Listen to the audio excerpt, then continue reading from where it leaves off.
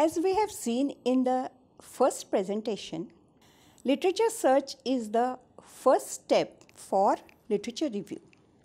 Let us see the steps in literature search.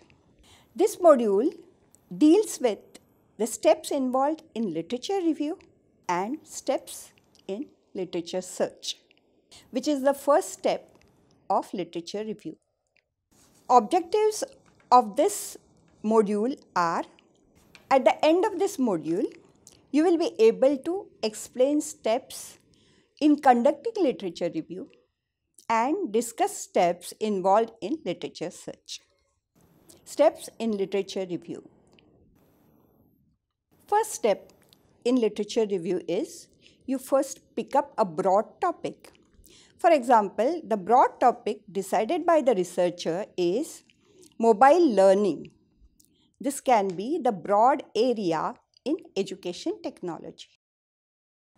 After you pick up a broad topic, you will have to narrow down the approach and find out the articles or pick up the articles accordingly.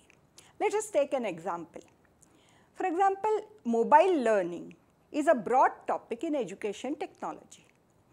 Now, after inspection or after analytically looking at the journal articles and research, if it is decided to do or to take up this approach of mobile learning with cloud computing, then this will be the narrowing of the approach, and then accordingly you can weed out the irrelevant articles and take the relevant articles and most important article first.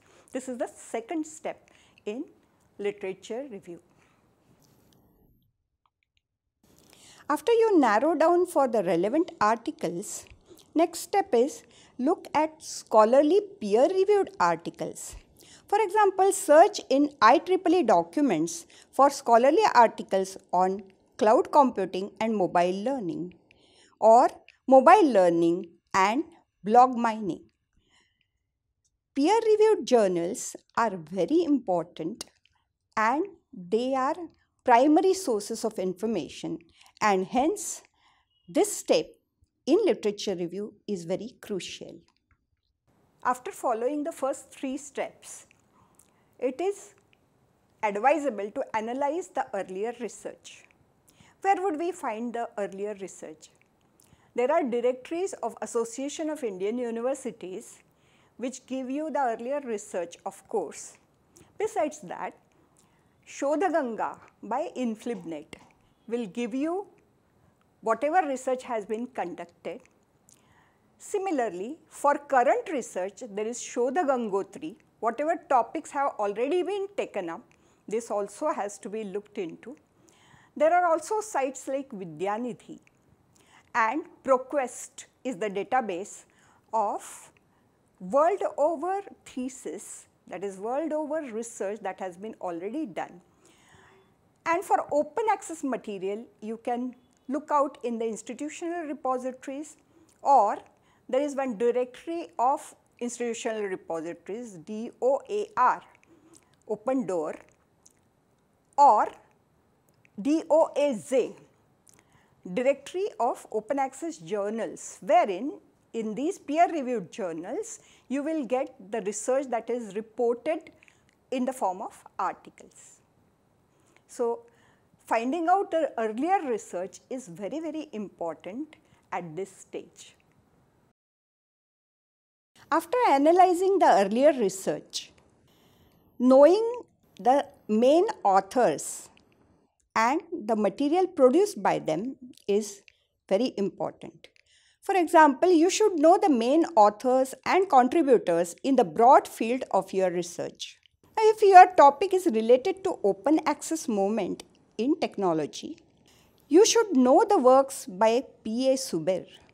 Or if it is related to Web 2.0, you should search for Tim O'Reilly.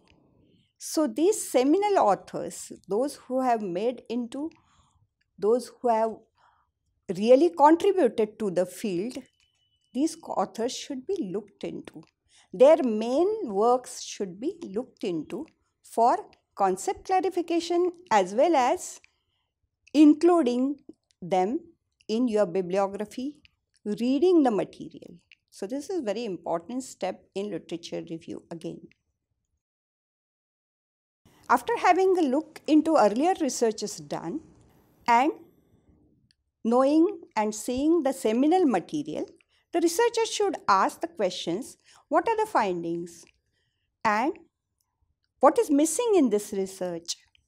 Maybe that some related concepts which should have been included as you think, as per your opinion, are not at all considered by these researchers. Then this will be a good opportunity for you as a researcher to take up these concepts on which no original research is available. So this will be your own contribution. That is the reason why these questions need to be asked. Steps in literature search. Literature search is the first step in literature review. Here, you have to select a topic with the help of catalogs, bibliographies, thesis. Here you locate the published material in forms of books, journal articles, thesis reviews, and also reviews of books and manuscripts.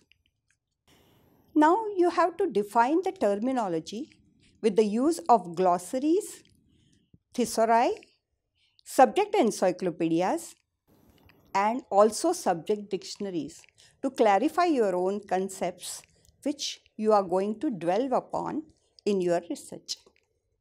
Depending on the topic, you have to define the parameters like time, that is date, then place, where it is published or what is the place that is taken up for research, and third is type of material. Let us take some examples. For time, for example, for open access material or for the topic open access, the material that is chosen can be taken up from 2000 onwards because it is a recent topic. So your literature review can start with the material from 2000. So latest material is very important. The time is important. Here historical material does not have any significance that way before 2000 because the moment itself is generated at that time. If somebody has done role analysis of teachers, B.Ed teachers in Calcutta, then the researcher can take up the role analysis of B.Ed teachers in Mumbai.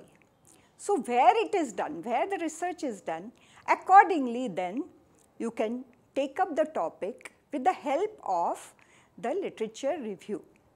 While reviewing, you can say that this has been done in Calcutta and how my research is different and unique. Third is the type of material, that is very important. For example, in the study of ergonomics, standards are very important, like BIS standards are there, and time saver standards, that are world standards, become very important. So that type of material is important. Sometimes patents are there which are very important. Sometimes manuscripts are there which are very significant for your study. So, or report literature is there. Accordingly, that type of literature you will have to search and you will have to review in your literature review. Now list possible search terms or keywords of the related topics. For example, if your topic is relationship between stress and burnout of school teachers, here picking up keywords like stress, burnout and school teachers will help. Similarly, you can also search under tension. So, think of possible search terms and accordingly go to the databases library catalogs, which will give you best literature in your own topic. Now for finding keywords or finding material, you have to select the sources for the clarification of concepts from glossaries and other things, other references. You have to go to library as well as internet. The libraries can be digital or virtual as well as physical libraries where you can get your concepts clarified. This is again an important step in literature search. Now for literature search, start with the catalogs. Catalogs will give you the details about the books. Many a times, ready-made bibliographies also are available on internet. Indexes of articles will give you complete references to these articles, and databases like ERIC, which is in education, or even PsycInfo will give you articles. Some databases give books, journal articles, and also thesis. So these are important documents. Catalogs, bibliographies, indexes, and databases are used to search the literature. Now the last step in literature search is actually getting hold of documents after searching the document. They can be paper-based as well as online documents. Which are they? There can be books, there can be articles in the journals, there can be theses, annual reports, standards, and patents. For example, standards are very useful for the students of ergonomics. Researchers in ergonomics have to use time saver standards or BIS standards. Annual reports also are important if you are studying a particular institution or a university. Thesis, they are primary resources, so they are also equally important. So browsing through all these sorts of documents is important in literature search. Summary.